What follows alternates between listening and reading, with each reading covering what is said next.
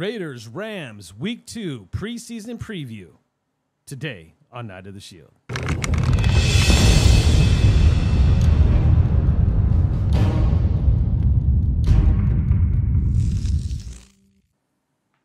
Welcome in, everybody, to another episode of Night of the Shield. My name is Jason Smith, a.k.a. The Knight. And yes, this is brought to you by the Independently Blind Studios.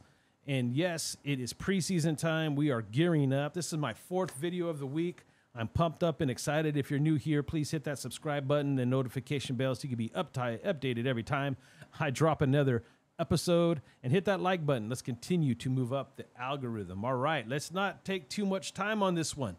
It shouldn't be that hard to talk about preseason football. I know a lot of people feel like it's a waste of time. We shouldn't do it. I disagree. I think that especially as a young football team with a coach that's only in a second year, a first-time GM, I think these are some crucial times for the Las Vegas Raiders, man. This is time for us to look at the young players they brought in, both drafted and undrafted, and make sure that these guys are not only developing, that we make sure that we hold the right guys, whether they make the 53 or they end up on the practice squad. We want to make sure that we secure some of these diamonds in the rough that we have found. One of those diamonds in the rough that I'm really looking for to see play again this week is Nessa right there on the defensive tackle spot. I really want to see this guy step it up. His name keeps coming up in practice. So when you hear his name that much in practice, I want to see something a little bit more. Come game time when the lights come on, I want to see this strong, big man push the line like I hear he's been doing and make some plays in the middle of that defense. I want to see a returning performance for our linebackers. I want to see Bernie come up and make another play, maybe have an opportunity for a pick or use his speed on the outside and just do some damage there. I want to see Chris Smith this week, right? A lot of talk about Chris Smith. That secondary has gotten really beefed up, and I want to see we know we got Epps and Merrick that seem to be holding that starting spot down.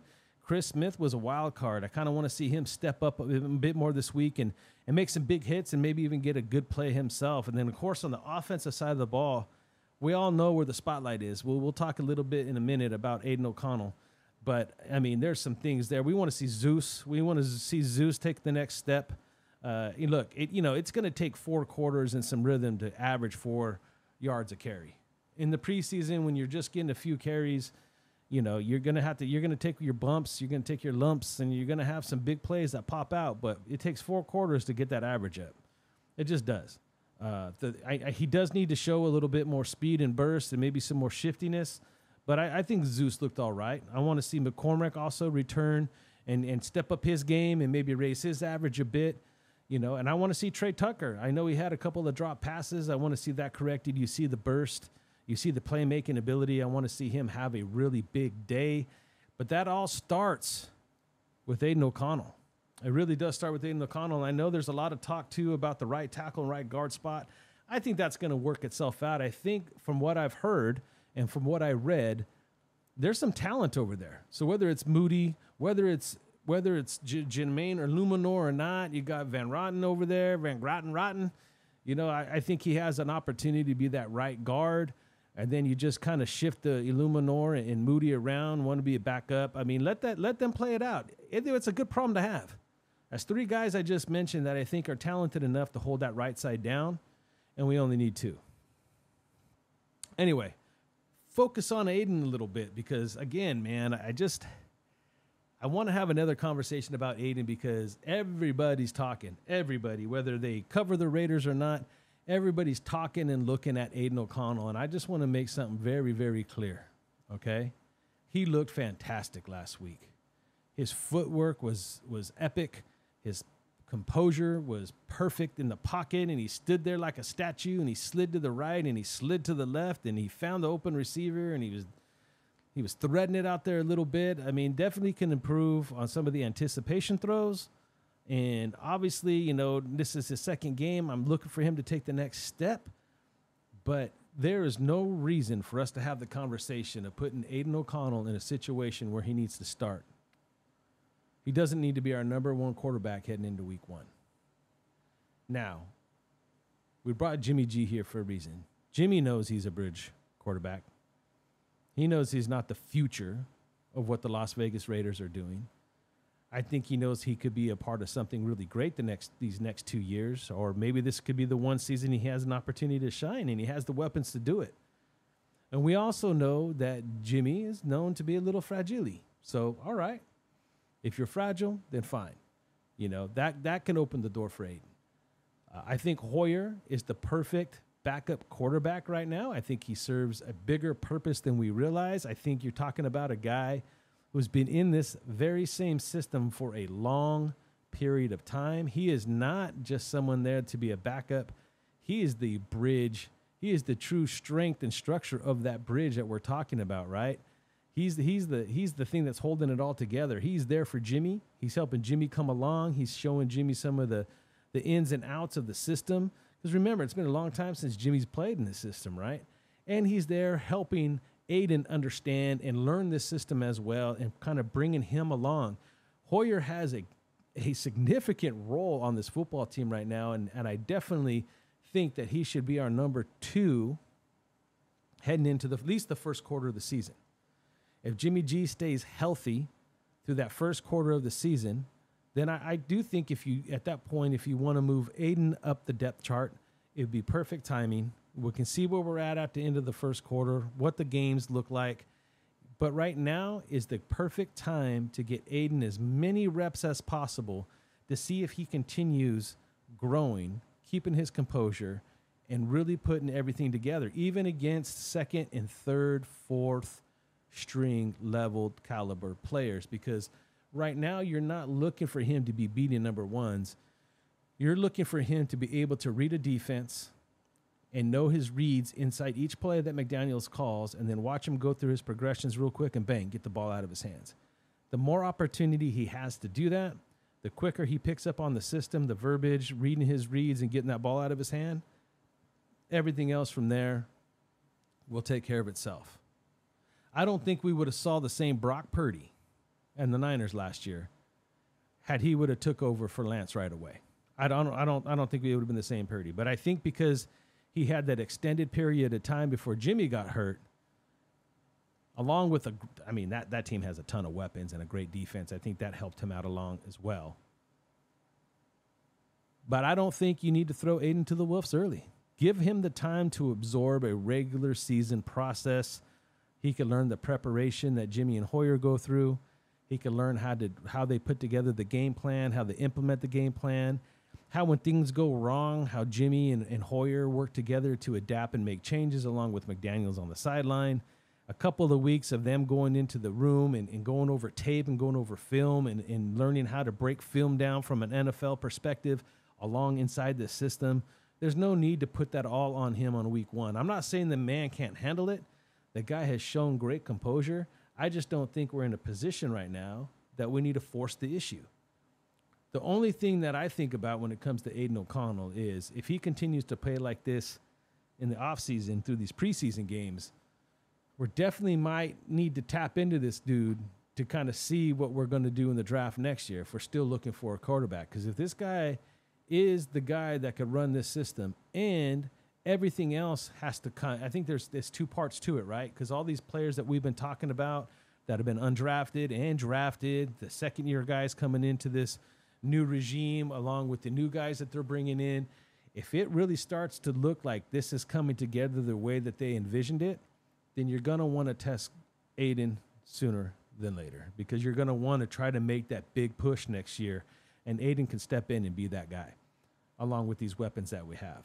It'll be Mayer's second run at this in his second year. You're going to have Tucker in his second year. You're still going to have Devontae Adams. You'll still have the opportunity to hold on to Hunter. He's already been paid. You're still going to have Jacoby Myers. Like, man, dude, this team on offense would be stacked. It'd be perfect timing for Aidan to step in with a year under his belt and start slinging that rock around. So it's definitely something to keep an eye on. But I don't think that we need to put our flag inside the stadium right now and put Aidan's face on it. Just don't. Let the kid develop. Let this thing play out. No need to rush it whatsoever. As far as the game win-loss, like I said, it doesn't really mean much to me because it is preseason.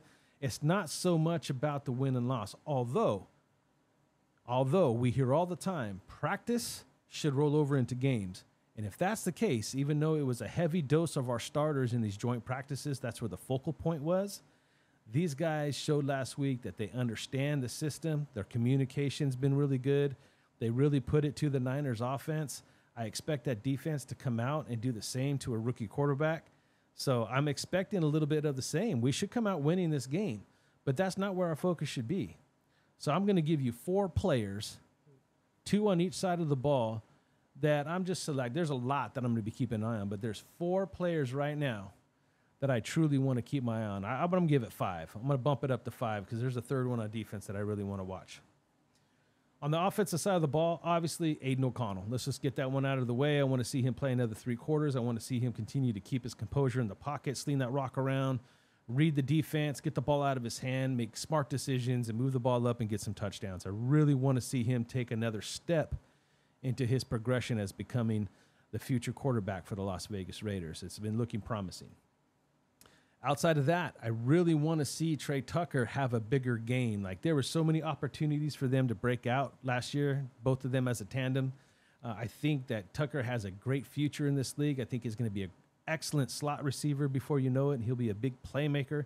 He needs to catch the ball. He needs to do a better job of holding on to the football, so I'm looking for Tucker to have a big game. So those are the 2 offensive players that I want to keep an eye on. On the defensive side of the ball, we've been hearing a ton about Nessa and about how strong he is in the middle, how he gets great push. And we saw a little bit of that last week, but not in the way that I expected, I guess I would say. So I want to see if Nessa could take that next step, come in on fire, and really push the middle of that offensive line of the Rams and create openings for these linebackers to come up and really make some plays. Speaking of linebackers, I got my eye on Amari Burney. Like, that guy really jumped off the tape last week. I know he also dropped an interception. So, I mean, he seemed to be where he needed to be at all times. It looked like he was flying around out there. I'd like for him to take the next step. Again, here's a guy that is not going to be a starter, but you want to – this is the kind of players that I'm looking at, right? This is the kind of guy that I want to see perform really at a high level in preseason, have an opportunity maybe to play some special teams and really get into the mix and learning this, because he's a guy that, like a lot like Luke Masterson, has an opportunity to break out in year 2 and just bolster up that linebacker team. And we really need our linebackers to step up.